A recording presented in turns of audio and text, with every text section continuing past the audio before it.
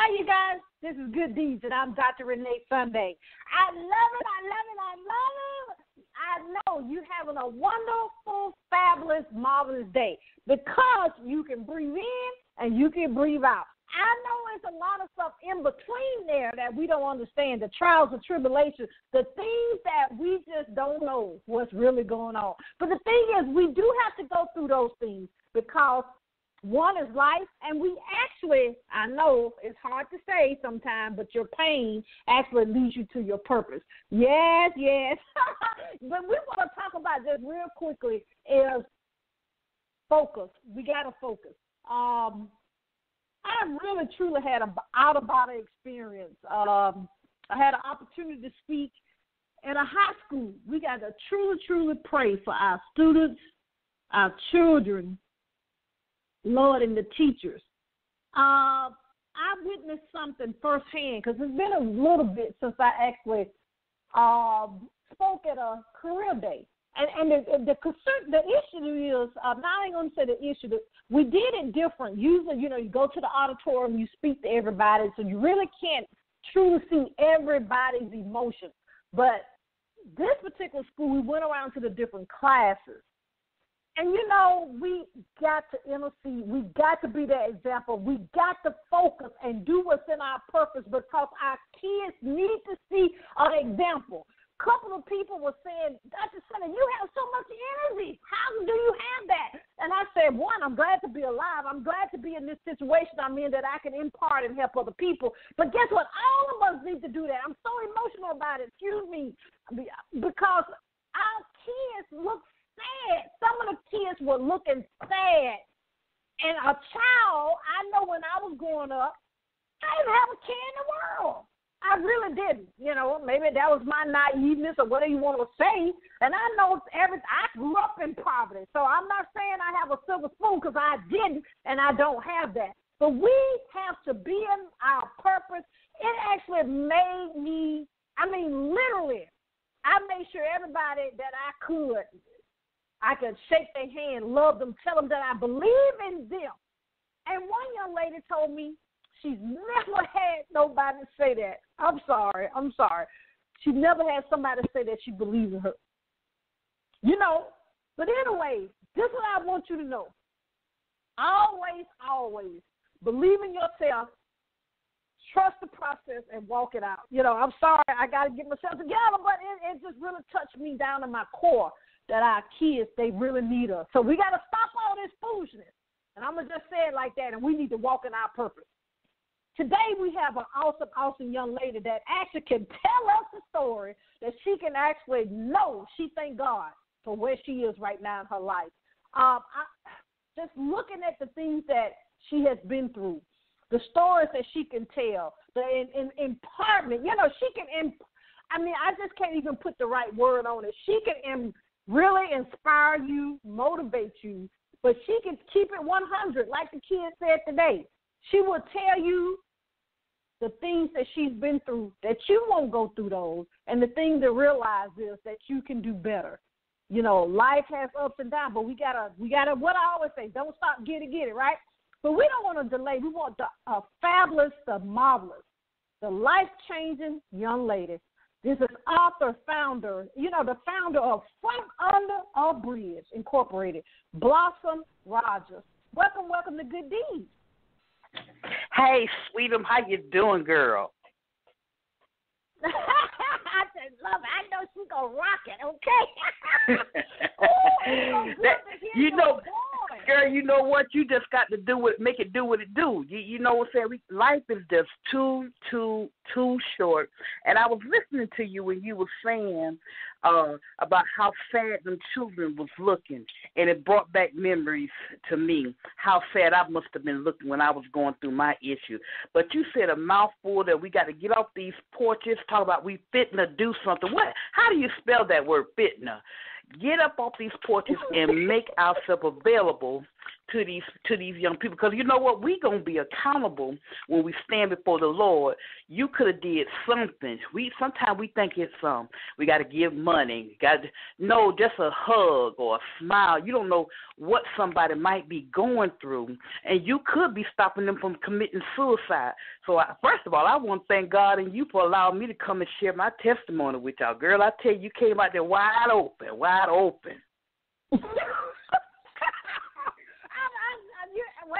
that's me. I some that just a really because I knew I grew up in Providence, so I'm not telling you something that I heard about. I have lived it, so I know. But we want to. I'm sorry, Blossom, that I went there, but glory be to God. Tell us. I know I only tipped the iceberg of the things that you've been through, the story, the testimony, the lives you are changing through your testimony. So tell us a little bit more about yourself and, the things that you are helping so many people to do. Well, like I say, I always like to say, I am not the one to gossip, but God is good. God blessed me. I was on crack cocaine for 19 hard years. Now, I want you to know that I just turned 51 years young in January, but 19 of them years, I was out there smoking crack cocaine. And the reason that I was smoking crack was because I was one of them children that was sad and was going through stuff and was going through molestation. Back in them days, we couldn't talk about that kind of stuff. That was a no-no. So God blessed me to be the author, actually, of 3 books, but my babies are from 2 books, From Under a Bridge, Book 1 and Book 2, because 12 years ago, I lived under a bridge in the backseat of my car due to my drug addiction. Now, if you look at my pictures on Facebook, my dreads represent my clean time. I haven't had no crack, no alcohol, or combed my hair in 12 years. Now, ladies, I do cover up the wisdom. That's that little gray. That's wisdom. I don't like everybody to know how smart I am, but that's the only thing I've done to it. But that's what my dreads represent. Book 1 tells you what led me to crack, being molested. I think the earliest time I remember was at the age of 5. I remember one of my grandmother's roomers, because she used to rent rooms to guys, asked me did I want to kiss his worm. And I want somebody to hear me very well. If you went through what I went through, I want you to know it was not your fault, because they were the grown-ups and we were the children. Our molesters want to keep us bound. They want to keep us oppressed. But I want you to know that when Jesus rose up on that 3rd day, he freed us. And all you got to do, you got to ask God just to forgive you, because we beat ourselves up because we're saying it's our fault. But it wasn't our fault. I want you to hear me very well. It was not your fault. And if God cleaned me up, he can clean you up. He can free you too, but you got to want to be free. So in Book 1, it tells you how I went through the molestation. And I want you to know that God had to teach me how to forgive my stepfather, because you just don't wake up saying I want to molest a child. Something had to occur in order for him to afflict me with that. And it took God to make me realize that. And it took God to help me to forgive him, because we cannot forgive on our own. We try, but the next thing when they make us mad, we think about that old thing they did before. So like I said, God blessed me to be able to forgive. And when we're forgiving, it's not for the other person, it's for us. So also in Book 1, it tells you how I got pregnant at an early age, how I ended up, I was going with the guy that was smoking crack, and so he started beating me and taking my money, and I said, well, I can't beat him, I might as well join him. And I made him teach me how to smoke crack, because my childhood had been snatched from me, and I always wanted to fit in. And I want y'all to know, let us stop trying to fit into these cliques. If we don't fit in, it's because when God rises up, he don't want nobody to say, if it wasn't for me, they wouldn't have this. God don't want us in all these cliques and clacks, making all them kind of noises. He sets us apart for a reason. So, like I said, I got with the guy, started smoking crack. Also in the book, you find out how I was an unfit mother. I tell everybody I maybe didn't sexually or physically abuse them, but mentally I put my boys through a lot. But God, he gave me a new relationship with my kids. Also in the book, it just tells you how I got on crack so bad, and it didn't take that long, Then with Book 2, that's where all the juicy stuff at. So you have to go and get book number 2. Book 2 also tells you about my prison number, 589931. It also tells you about how God delivered me from homosexual spirit, because by me being molested and beat by men, I thought going with a woman was better. Also, it tells you how I had a man to leave me for another man, how I was a crackhead. But one thing I heard you say, Miss Sunday, that your pain will push you to your purpose, and that's what it has done. And I didn't understand back then, but I understand now. We have to go through all this because we cannot be able to help nobody if we haven't been through it ourselves. So God bless me. When I was sitting in a house in Daytona Beach, Florida, because that's where all my addiction happened, I was smoking crack, and my habit had got to be $500 to $600 a day. And I did everything out there for it, but slept with an animal. And if the dope boy would have said sleep with Lassie, I would have. That's how bad I was on crack. Because like I said, I had to get it like Drake, as we said back home. And I was sitting in a crack house in Daytona, and I was just, I was so sick and tired of being sick and tired.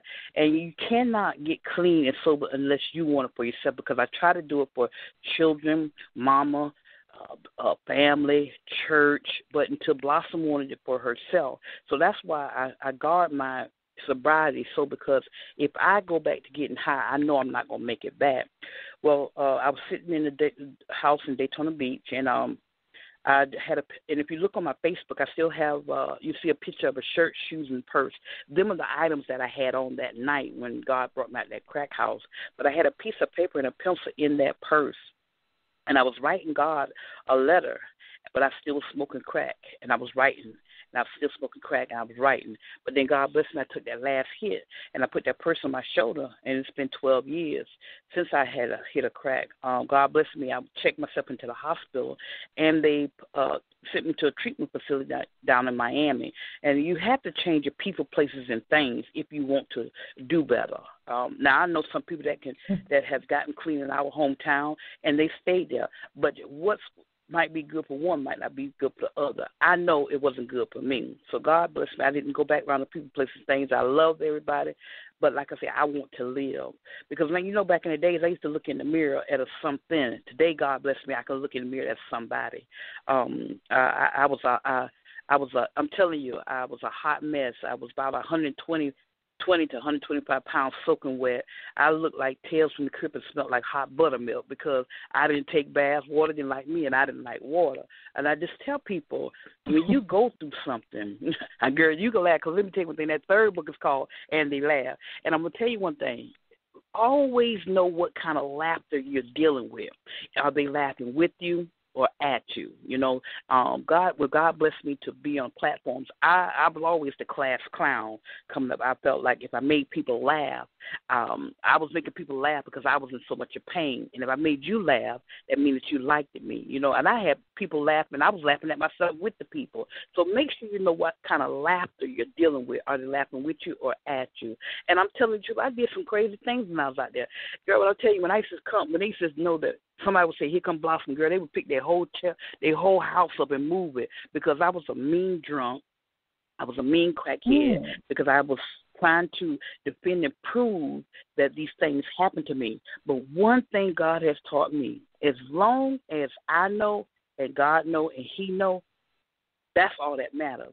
When you're trying to sit and defend and prove yourself to everybody, you've been a rancor. You've been to pluck all your hair out your head. You'll be around here picking flowers nobody can see and scratching the ears. Ain't nothing itching, but you think it is. You've been around yourself ragged, trying to people please and prove stuff to people. Long as we please God and our ways pleasing him, he won't hold nothing good from us. And I want somebody to hear me very well. I'm not saying I don't go through life issues. Let's stop saying problems. Let's say issues, because they're issues of life. But long as I don't pick up no crack cocaine or no alcohol, I'm doing just fine. Once God blessed me to get clean and sober in Miami, I went back to school, got my high school diploma. And, y'all, I'm telling you, I was dumb as a doorknob in school. Them people just passed me through because they didn't want to keep me in their classroom. But God bless, he'll give you wisdom if you ask for it. So God bless me. I was able to go back to school, got my high school diploma. Then he put me in college. I said, wait a minute, I'm going to college too? He said, yeah. So God bless me. I went to college and became a national certified medical assistant, and I was like, Lord, this ain't nobody but you. He said he'll make the foolish things. He'll do something with them. And I did some foolish things out there.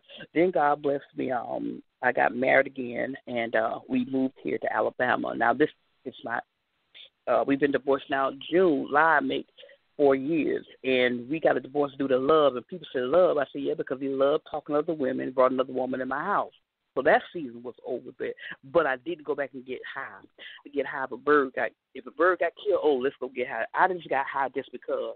But I knew when I was going through this issue with the divorce, I cried out to the Lord because I don't care what city I went to or what town I went to, I always ended up in a crack house. And I used to say, well, how did I end up here?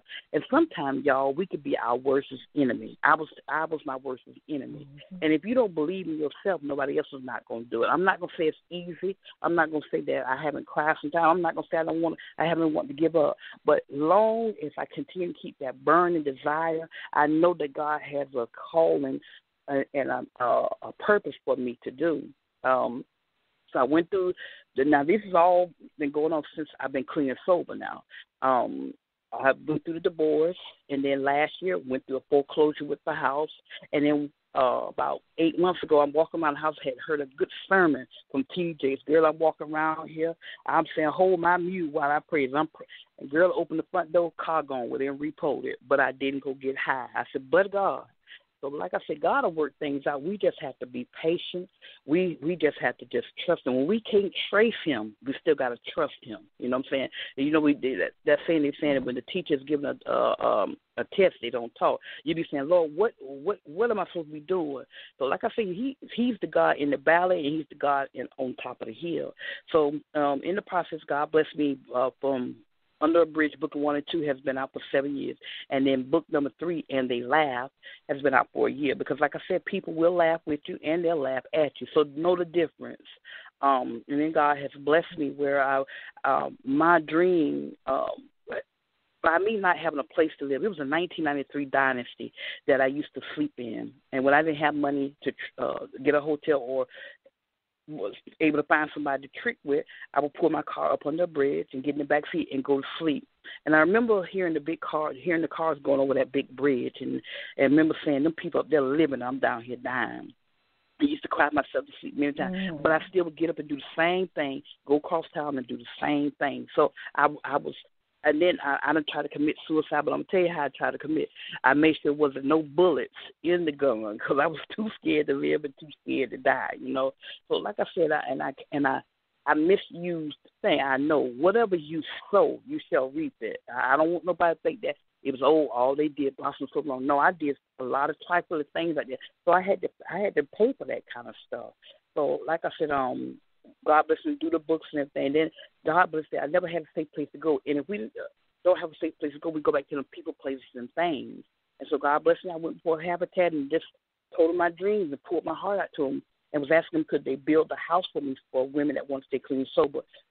And so God bless it. I'm a 501c3. My organization is called From Under Bridge Safe Haven Home for Women. God bless it. When I got my tax exempt, I called and I said, well, I just was checking to see if you heard anything. She said, oh, Blossom. She said, I forgot to call you. She said, but we got a piece of land that we'll never use, and we're just going to give it to you. And I said, now, who's going to give a ex-crackhead some land? Wait a minute. Let me get – I had to stop breathing. I said, who, me? She said, yes. She said, now you're going to have to get a lawyer to turn the deeds over. I said, so you giving me the land? She said, yes, we are. She said, unfortunately, we can't build the house for you because our homes are for single families. She said, but we're going to just give you the land. I said, Lord, have mercy. So I called one of my partners. I told him what was going down. God bless it. He got in touch with a friend of his, which is a lawyer. God touched the lawyer's heart where he did all my paperwork for me for free, didn't charge me a dime. I said, okay, God, thank you. Then God blessed me. went before the city council here in Tuscaloosa, and I just told them what my desires was and what did I need to do. And God had these people doing everything. They were saying all these big words, and I was like, trying to act like I was all educated. I said, yeah. Didn't know what they was talking about, but God fixed it where we'll be able to house 6 women instead of 3 women.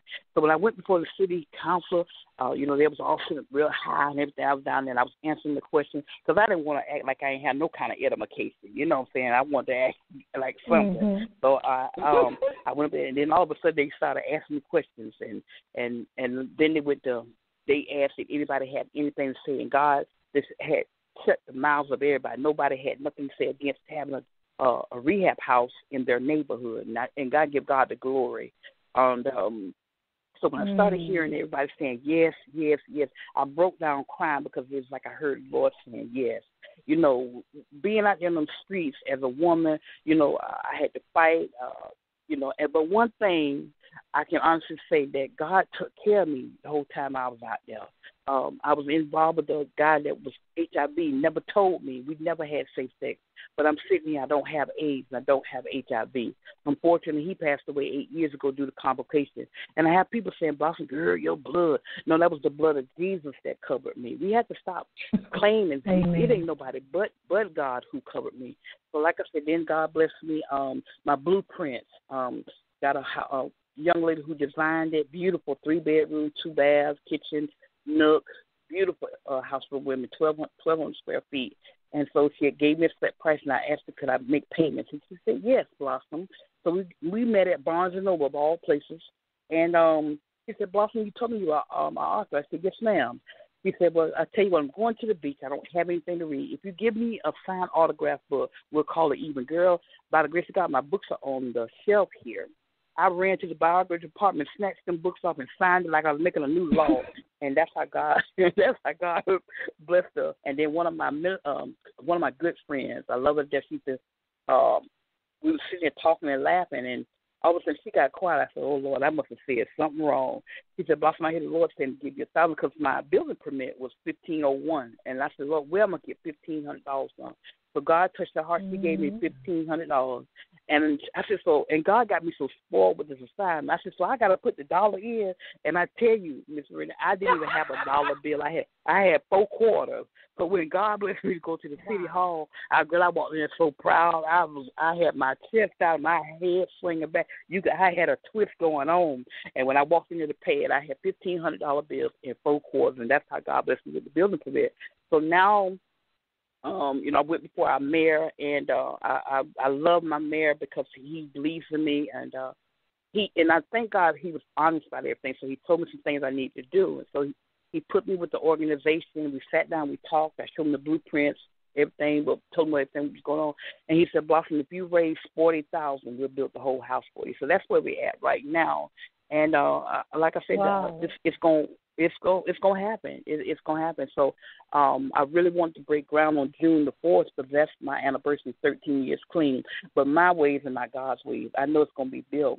And then so God bless me. We're working with a company now that we're in pre-production right now. They're doing the screenplay, and I read the first part, and I was excited, to get ready to make the books into a TV series. I can't talk about it, but I can only say, Empire, get ready, So I'm excited, and like I said, listen, I ain't no one to gossip, but baby, y'all better get ready. So like I said, this is and all this stuff. I'm an actress as well now. baby, let me tell you one thing. All you got to do is say, "Boo, I'm ready." Okay, we'll talk after this show. But like I said, God is good. Yeah. But you just have to stand still and know who God is. And I'm telling you, listeners, don't take this lightly what I'm saying. I wouldn't care if God gave you the gift of drawing on eyebrows. You be the best eyebrow drawer because your gifts will make room for you. If you don't never hear nothing else I say, your gifts will make room for you. And when you could be real with yourself, I could be real with Blossom, then I could be real with anybody else. We have a lot of people talking about, I'm just keeping it real. Okay, and then when somebody say something about what you've been through or what you did, don't be judging me. And I tell a lot of people, I don't care what you say about me, because if I put it on page 23 in the book, I must want somebody to know about it, because so many people are going through or have been through what I've been through, with the drugs, with the alcohol, with the molestation, because that was the work of the enemy back then. He was trying to destroy me back then as a child, you know what I'm saying?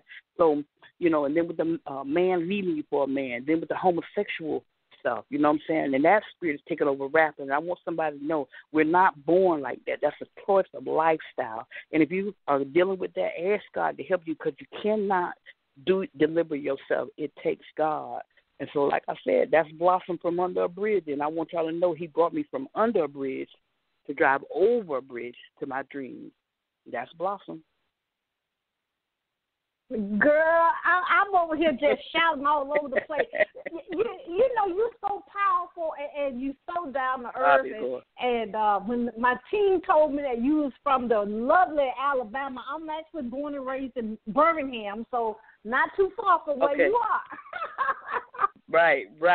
Wow. And you know what? One thing I tell a lot of people, I was a hustler when I was out there on the streets. So the same hustle mentality I had when I was out there on the street is the same hustle mentality I have to have for the Lord. If I wasn't ashamed to knock on them dope boys' doors and ask them, I can't be ashamed to ask, can I come on your show and tell my story? I'm not ashamed. Can I come on your show? Can I come on your show? Because somebody, and I love, every time God opens the door for me to tell my story, it's more and more healing for me. You know what I'm saying? I get so joy when I can tell my story, because I'm able to just keep saying over and over again, I am somebody. We have people tell us we're not this, we're not that, or you such and such. But as long as we know or can hold on to what God say, because God don't make no junk. He don't make no so-called.